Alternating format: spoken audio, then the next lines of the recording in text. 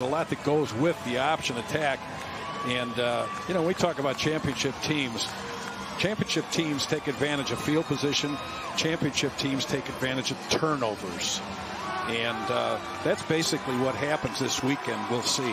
Turnovers and situations. Big third down right here for Tri-Valley. And Walker will get to the first down marker, but where will they spot it?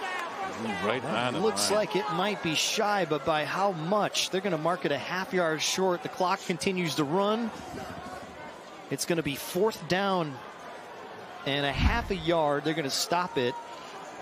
Watch it again. He needed to get to the 46-yard line. Good effort. Broke through one tackle. How about Grant Fatima there with the stop right at the stick? Excellent effort on his part. That might have been a game-saving tackle. They're measuring now. It's going to be short by at least the length of the football. Well, I can guarantee you they're not going to punt it. And the reason I say that is because they don't want to take a chance on a bad snap or a block or anything else. And, of course, when you have a 250-pound running back, chances of you picking up a half a yard are kind of in your favor. There's an element to this for Mark Ramsey, who's been doing this a long time, where he may ask his team, can you pick up 1 yard so we can go home? You know, that's interesting you say that, because there's situations where coaches will ask their players, you know, if they want to go for a tie. Let's say after a touchdown, do you want to go for 1 to tie it, or do you want to go for 2 to win it? And, you know, you're asking your players. They're the ones that are going to have to do all the work out there, so let them help make the decision.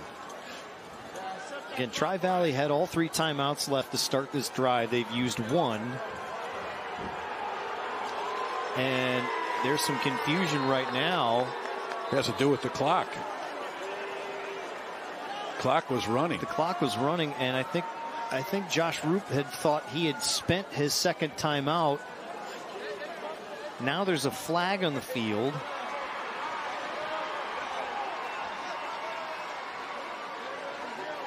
And St. Teresa was acting. So you see them at the bottom of the screen. They had assumed there was a timeout called. So well, the key is that clock. Bill Farquhar and company are getting together to talk about it. Right now the clock says 2:19. And Josh Roop lobbying hard, saying, hey, why are they in a huddle but we're not? Why are they over there? I wouldn't want him coming after me. No penalty. They're going to wave off any flag.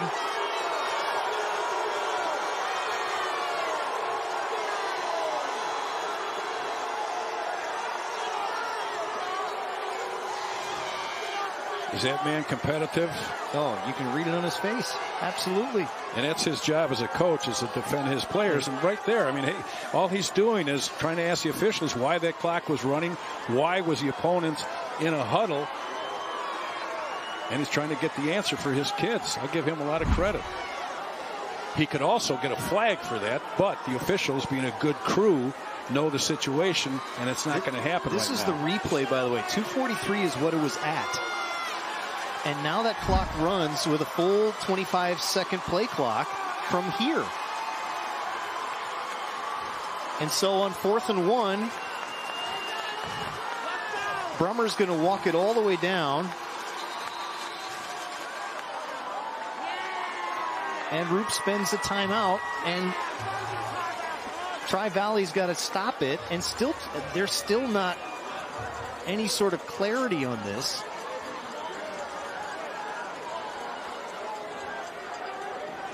Well, there's 40 years of calmness right there. Try and watch it again to try and understand it. Now 2:43. Look, they're all in the huddle down here, and players are looking up at the clock. They're seeing it. They certainly saw it from St. Teresa, saying, "Hey, the clock's running. What do we?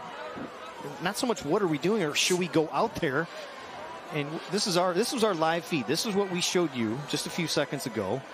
And Tri-Valley coaching staff noticing it after about 17 seconds.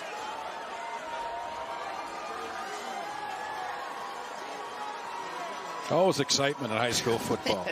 Now, I will say, if you're St. Teresa, you get the first down, all of this is academic.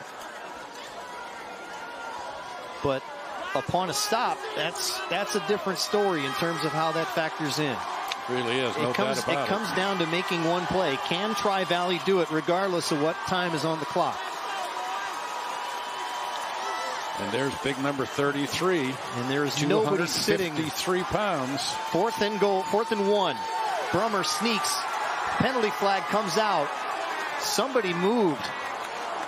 Could be St. Teresa. St. Teresa moved. I think it was an illegal formation. Let's take a look.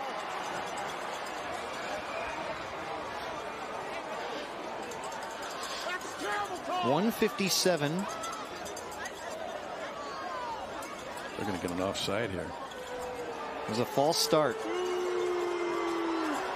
And again, our audio monster ate the microphone for the officials, so we apologize, we can't hear it. Some people say makeup calls, but let's see if we see movement here. I didn't see any close. Unless and I think we're looking at the idea of an illegal formation as opposed to a false start. Either way, they move it back 5 yards. It makes it 4th and 6, and now a punt try from Billy Geis. Actually, Joe Brummer will punt. A low snap, nearly got a piece of it. Reganold cannot return it. He won't. It will be at the 16-yard line when Tri-Valley takes over with 1:49 to go. I don't know exactly how much time, Matt, they lost. I want to say seconds. It's not minutes, but it was seconds. But still, it adds to this. 45 is my best guess. 45 seconds? 45 seconds. That's a lot of plays. And he knows that factors in. So whether there was confusion, but regardless, he's now got one timeout. And the Vikings